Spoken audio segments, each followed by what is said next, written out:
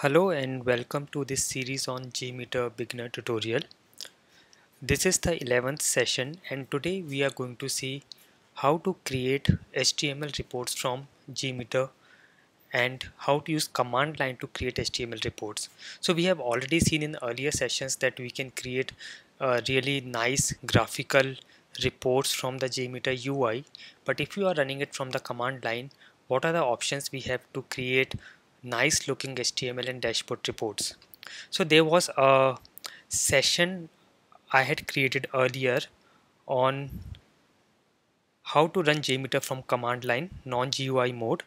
Okay, so this is the 7th session, and in case you have not seen this, I would request you to go back and first see this video where I have explained step by step how to run a JMeter test from command line, and then you can come back and watch this video. If you are comfortable with the running JMeter from command line, then you can continue with this session. Okay, so let's begin and let's see what is step 1. So first of all, we have to create our test plan and save it. So this is my JMeter and this is a new test plan. I'm going to add a thread group, and inside the thread group let me add some sampler and let us add a HTTP request, and let us go to this website lifecharger.org and add it here. Okay, let us also add few more samplers and let it be HTTP requests only. Let me add one more HTTP request and let me add about section.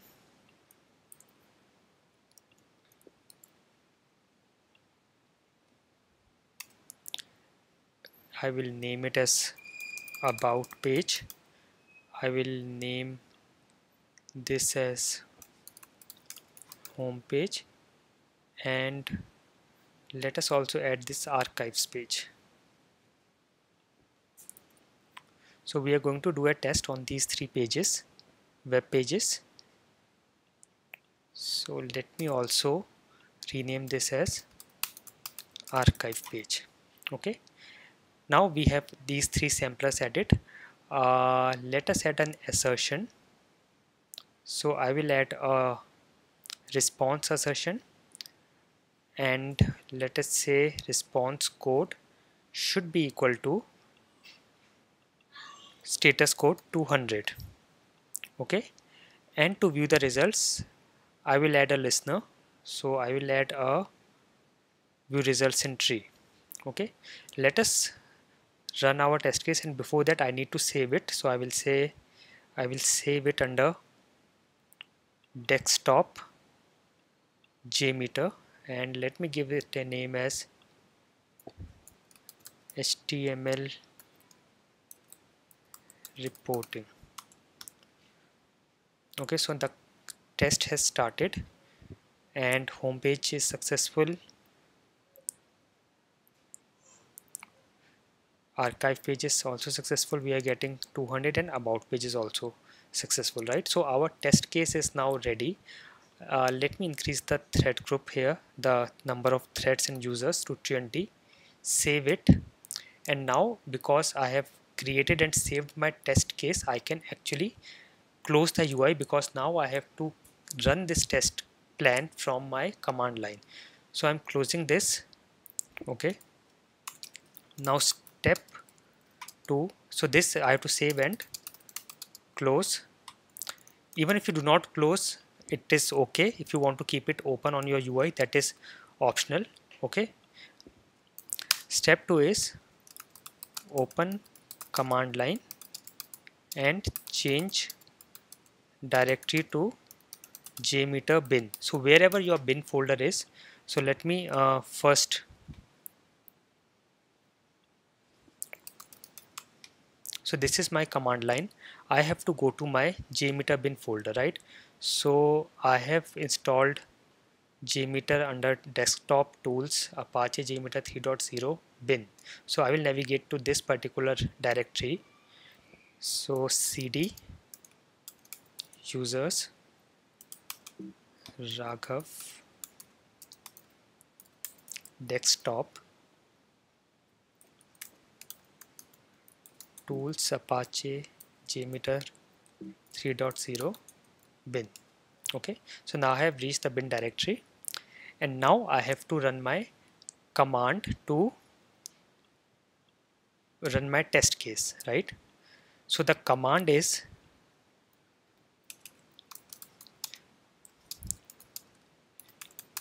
execute command.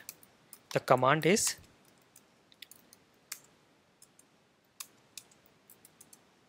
JMeter -n for non-GUI, -t is for the location of the JMeter script or the test plan file that you saved, -l is the location of result file.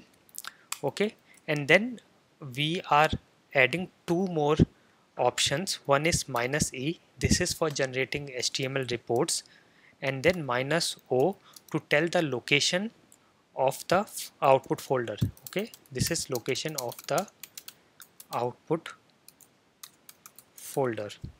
Okay, now one more thing to notice here is we can create these dashboard reports along with the test case at the end of the test case, or we can also create it from a separate CSV file. Suppose you have created and you have run your test case and you have your CSV file with you, the result file. You can also use the result file to create the HTML or dashboard reports, and we will see how to do that. Let us first see how to run and create these HTML reports. So here I will say sh JMeter. Now see, I am adding sh because I am on a Mac. If you are on Windows, you will not add sh, you will directly start from JMeter. Okay, -n -t, and now I have to give the location of my script.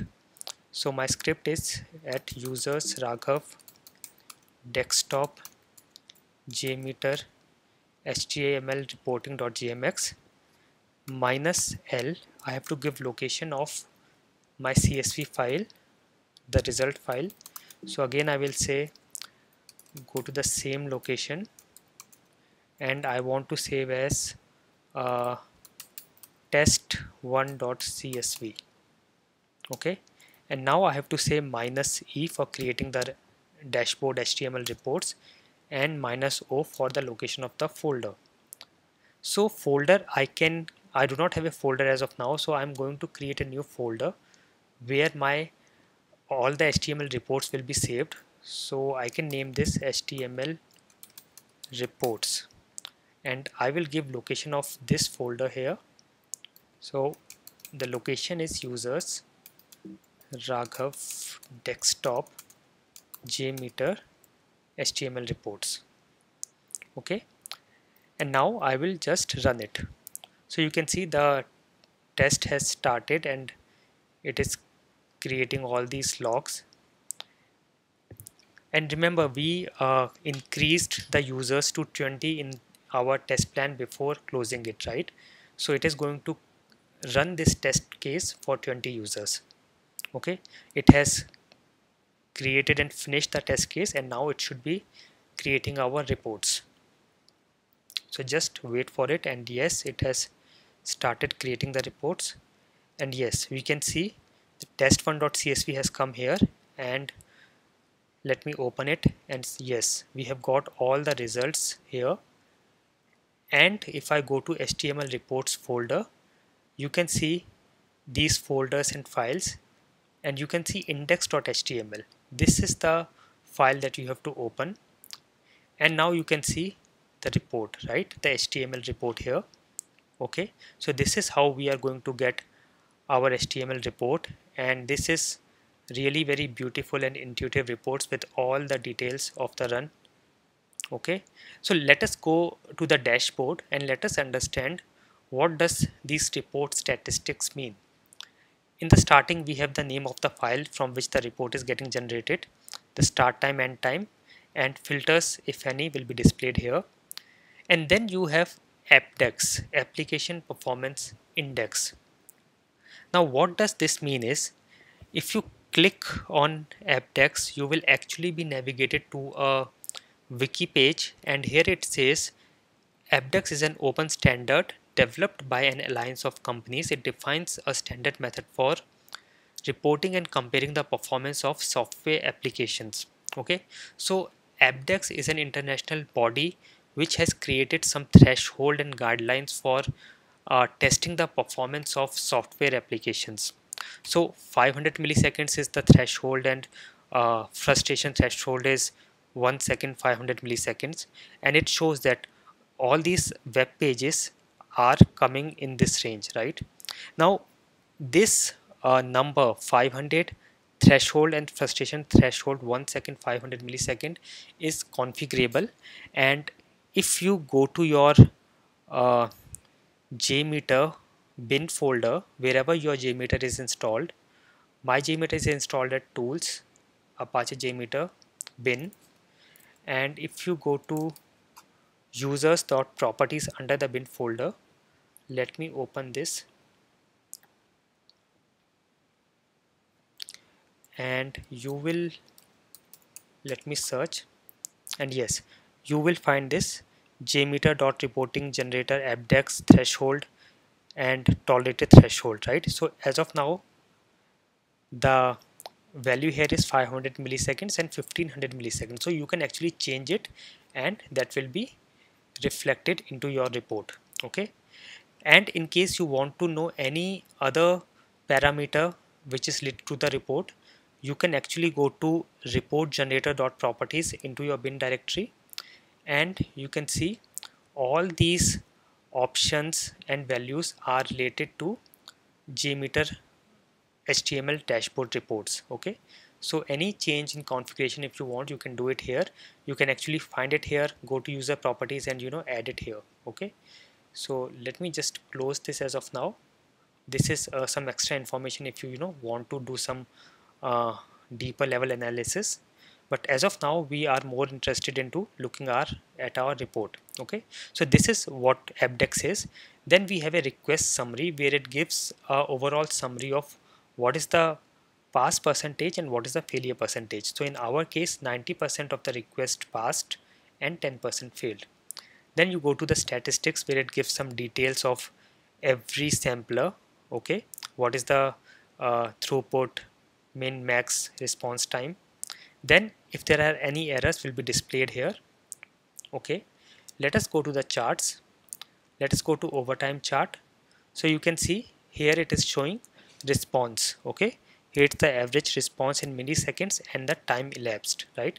So you can see the archive page which is shown in red, the response time is going up considerably, and the about page which is showing in yellow, the response time is going down gradually, right?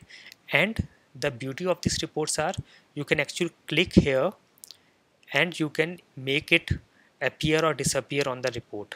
Okay, so I can make it appear or disappear on the report by just clicking here. Again, the throughput you can see here, bytes per seconds. Then latency, again you can see the latency is the time to first byte, so again you can see the trend here, right? So this is very useful. You can also see the throughput charts. Okay, all these graphs are very intuitive, gives all the details about your test. Okay, and then you have response times. Now response time charts are very important, and these are very useful. Okay, you can actually change this, and response time versus thread chart is there, and then you can see response time distribution.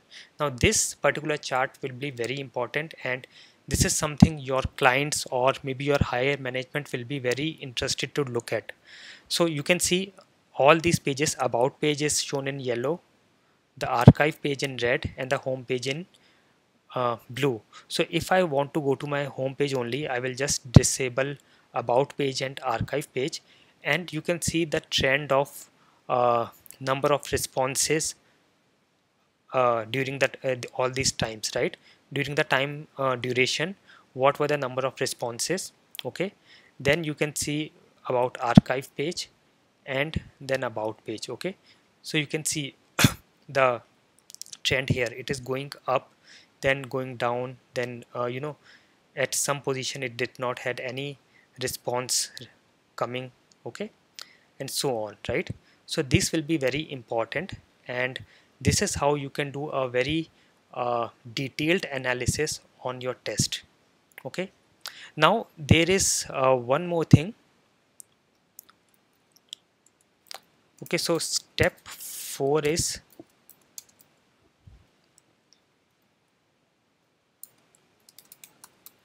analyze HTML or dashboard reports. Okay, but even before this, there is one more thing. I told you that you can actually create these HTML reports even without running the test. So there are two options: to create report at the end of the test, which is we just saw right now, and then we have another option: create report from a standalone CSV file. Okay, so suppose you have already created your test and you have your CSV file, and you just want to create the report from the CSV file.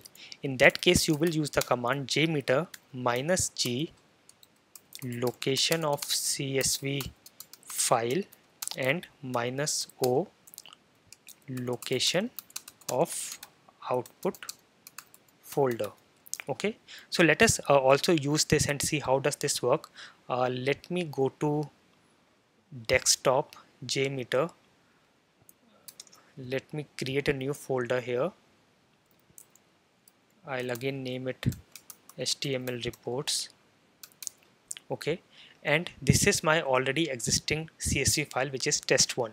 I want to use this CSV file and generate HTML dashboard reports using this file, the results in this file, right? So let me say sh jmeter -g, and location of my CSV file is users Raghav desktop jmeter test1.csv, and then -o location of the folder users Raghav desktop JMeter HTML reports, and I will just trigger it, and now it is reading my file and it will create the report. So if I go to my folder, and yes, I can see the report is created, and if I click it, yes, this is the same report that we saw, right? The same report has come again, and this time I have not run the test. I have directly generated from a CSV file, right? Okay, so this is how you can create HTML reports from command line. And I created this session because I got a comment on my JMeter tutorial where I have explained how to run JMeter from command line, and I got a comment from Raghuram that can you please let me know how to generate HTML report in non-GUI mode. Okay, so this is how you can create HTML reports in non-GUI mode. And if you go to Apache JMeter site, let me go to JMeter. I'm going to the home page of Apache JMeter. If you go to this user manual, and this is point number 16, dashboard report. So here it is explained very beautifully how to create the dashboard report, what is the meaning of each report. Okay, so you can go here and then you can see all these requirements, so you can make sure that all the configurations are set properly, and then I'll show you the commands as well. So these are the two commands we used, right? -G and -O for creating from an existing sample CSV log file, and then this one is for running the test and creating a HTML report at the end of the test, right? So this is how we create HTML reports from command line. Hope you like it. Thank you.